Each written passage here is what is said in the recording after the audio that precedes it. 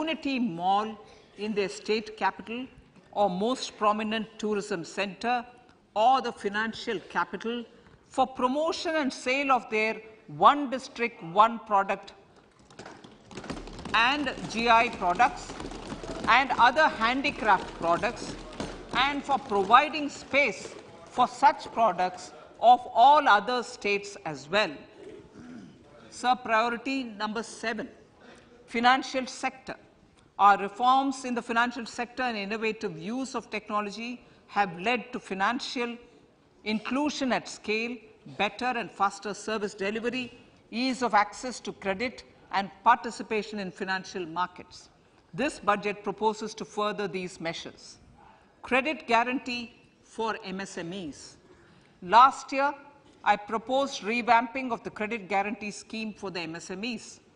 I am happy to announce that the revamped scheme will take effect from 1st April 2023 through infusion of 9,000 crores in the corpus.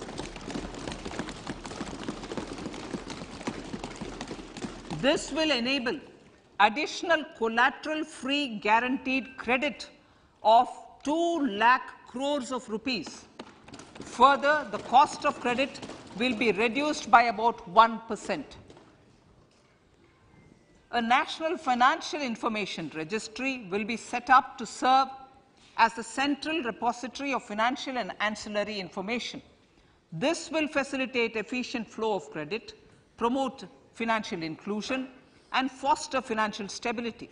A new legislative framework will govern this credit public infrastructure and will be designed in consultation with the RBI. To meet the needs of Amritkal and to facilitate optimum regulation in the financial sector, public consultation, as necessary and feasible, will be brought to the process of regulation making and issuing subsidiary directions. To simplify, to ease, and to reduce cost of compliance, financial sector regulators will be requested to carry out a comprehensive review of existing regulations. For this, they will consider suggestions from public and regulated entities. Time limits to decide the application under various regulations will also be laid down. Honorable Speaker, sir, to enhance business activities in GIFT IFSC, the following measures will be taken. Delegating powers under the SEZ Act to the IFSCA to avoid dual regulation. Setting up a single window IT system for registration and approval of IFSCA, SEZ authorities, GSTN, RBI, SEBI, and IRDAI. Permitting acquisition financing by IFSC banking units of foreign banks.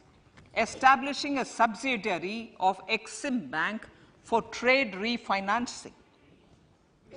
Amending IFSCA Act for statutory provisions for arbitration, ancillary services, and avoiding dual regulation under the SEZ Act, and recognizing offshore derivative instruments as valid contracts. Honorable Speaker, sir, data embassy. For countries looking for digital continuity solutions, we will facilitate setting up of their data embassies in GIFT IFSC.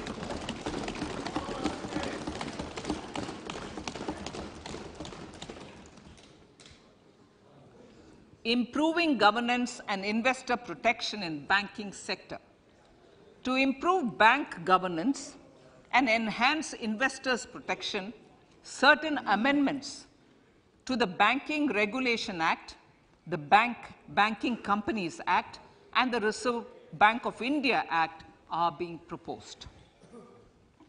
Capacity building in securities market. Honorable Speaker, sir, to build capacity